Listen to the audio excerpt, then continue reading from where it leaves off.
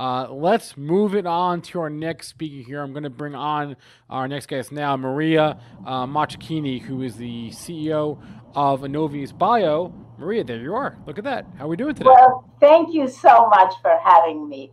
And I'm just going to quickly tell you what we do, and then I have a rebuttal. So, what we are doing, we're trying to cure Alzheimer's and Parkinson's disease.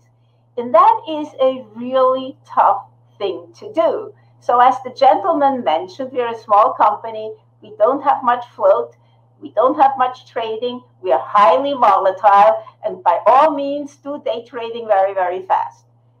I would think that if instead you look at the value, if we actually have a disease that we could treat, a disease that nobody in the whole world has been able to treat, maybe the stock will go up and stay up.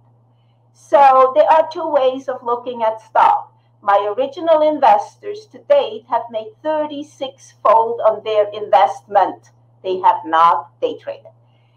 Not arguing about day traders, please look at your stock very carefully, very fast. But if you want to cure a disease that nobody in the whole world has ever been able to cure, maybe you want to be a little bit more long-term.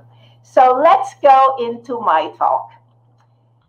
As I said, we are treating Alzheimer's and Parkinson's disease. And the reason I'm so stuck on treating both is that I strongly believe, and I have proven it in animals, that nerve cells die the exact same way. And our drug recovers them and saves them the exact same way. So we are looking at being in two phase 2 studies, one in Alzheimer's and one in Parkinson's. And later I will show you the readout from the Parkinson's. And in a few weeks, or very shortly, I will tell you the readout from the Alzheimer's study. So what are we doing different than all the others that have failed? Here you see that amyloid is toxic.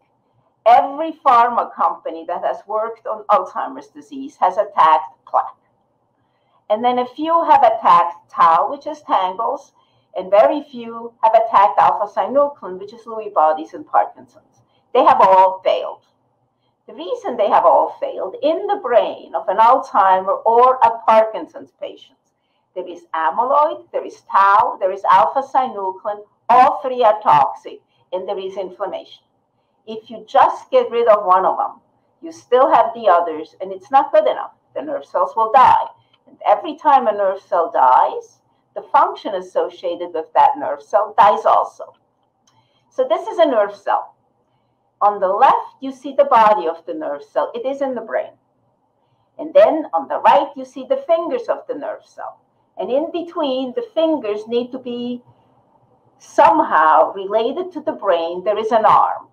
And the arm is really what transfers the information from the brain to the fingers. The fingers touch everything we do, see, feel. They touch other nerve cells, they touch internal organs, they touch the periphery, they feel the environment. So for us to be functional, the body of the nerve cell needs to interact with the fingers, and the fingers need to get the information back to the body. And what we found is that what is most important in the health of a nerve cell is that this information flow works. Because if it doesn't work, just think. If you don't perceive the world, if you can't tell your foot to move, you're a vegetable. And so the most important thing that our drug repairs is the information highway, which is axonal transport. Transport of information through the arm, which is called an axon. So we came up with a toxic cascade. On the left, you see how nerve cells die. Neurotoxic proteins, A beta, tau, alpha-synuclein, they impair the information flow. So there is less information flow. That causes inflammation. That causes nerve cells to die. And when nerve cells die, the function gets lost.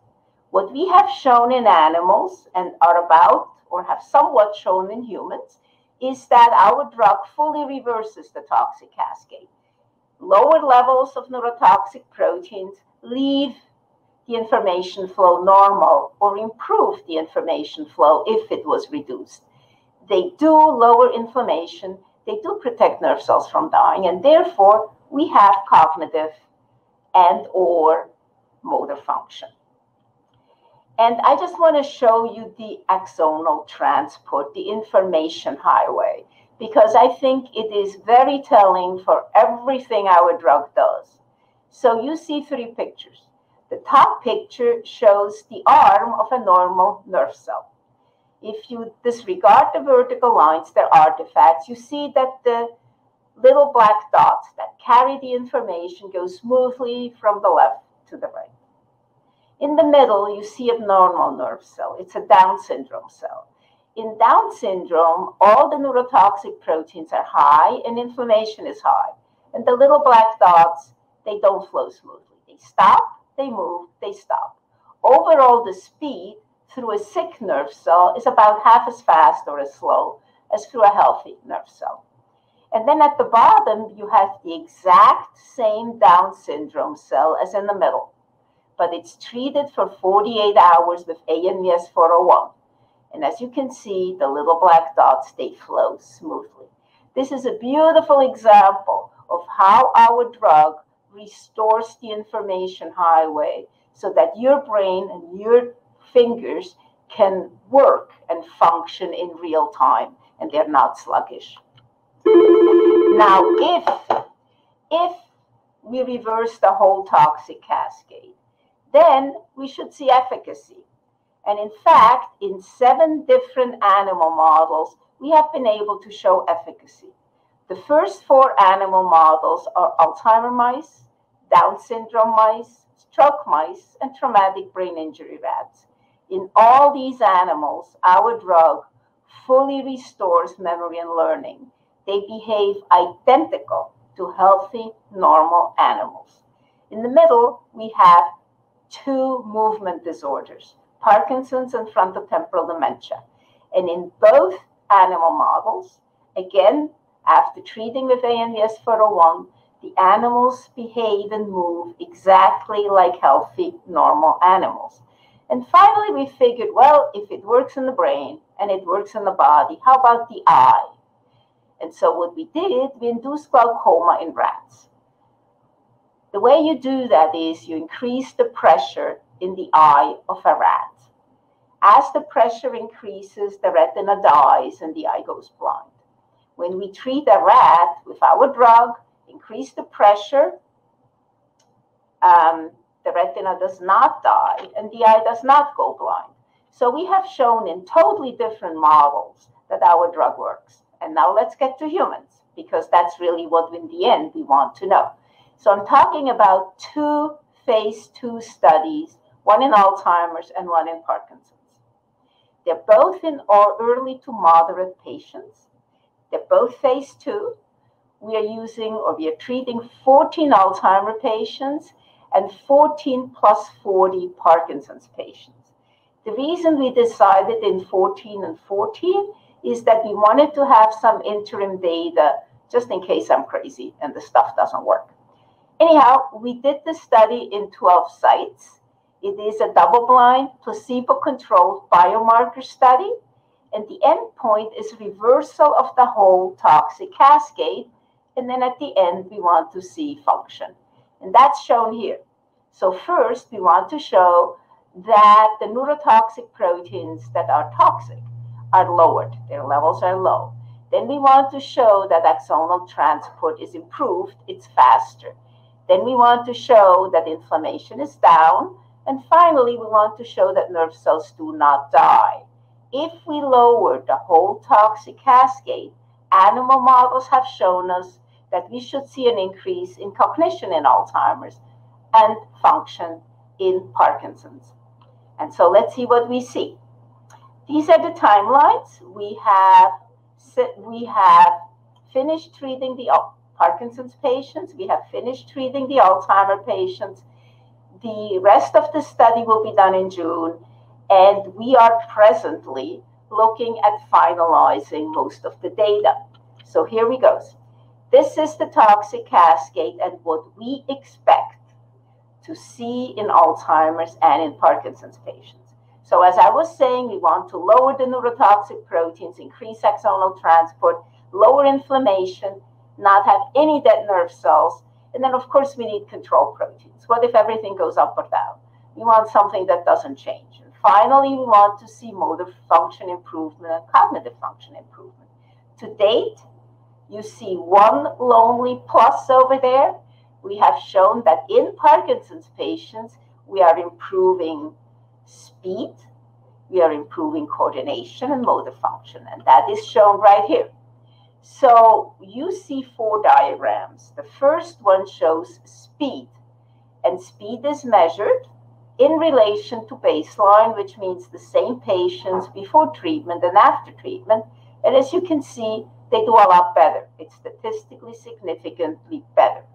Then the next one shows not the same patients, but placebo patients and treated patients at 25 days.